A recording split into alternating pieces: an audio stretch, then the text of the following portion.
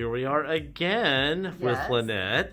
And wow, I mean, we just did her body comp analysis, and she has changed so much. It's incredible. You know, when she first came in, when did we first start seeing you again? I came September 2020. Okay. And I was 82 years old. You're 82 years old, metabolic age. Metabolic age. And what is your real age right now? I'm almost 60. I'll be 60 in a month. Okay, so now you went through the first round. You dropped how much weight did you drop in the first round? 30 to 35 pounds. Okay, and then now we're on day 75. We're in the continuity phase of your second round. Yep. And you're down what? 60 pounds. You're down a total of 60 pounds. 60 wow. pounds. And now you have the metabolic age of a 36-year-old. Wow. Okay. Yeah. Isn't that something? More than half my age. Yeah. That's even better. Age. So what are you feeling right now? What has been the biggest difference with you? What's happened with the second round? The second round, just that I got into the healthy range. Like my goal was never to get skinny. My goal was to get into healthy range. Right. So body fat, BMI. So my body fat's down, my water's up, my you know, even your visceral fat is way down. So I just wanted to like feel healthy and feel, you know, fit into my clothes, but mostly it was how I felt. I wanted to feel healthy, and I didn't want to be older than I should be. Sure. No, and that's obviously true, because I mean, every time you come in here, I keep seeing less of you. You know, I mean, you just keep getting leaner and leaner. So, with that being said, on the second round, you did great. I mean, there was even some points there where you wanted to, like, you know, I don't want to lose too much. And I go, no, keep doing it. Just keep going. Yeah. You know, it's almost like you wanted to kind of give up a little bit, but you didn't. So I'm glad we kept you going, because now we got you locked down. I mean, you got this new metabolism that's been staying that way. You've been a difference of maybe one or 2 pounds over the last 2 to 3 weeks.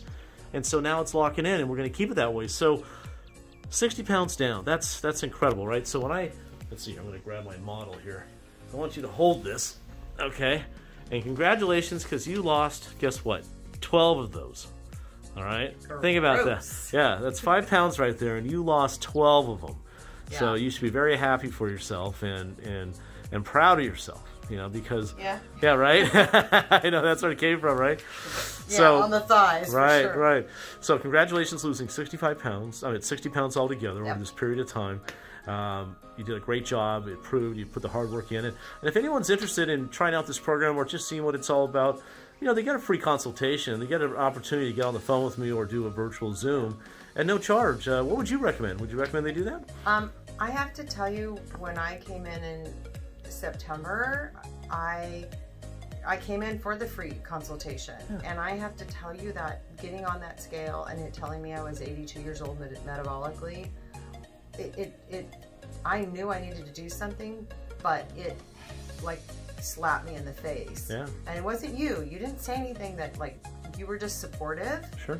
And I decided to go for it, but I needed some time. So it was like a month later we started. I think it was like 3 weeks later we started.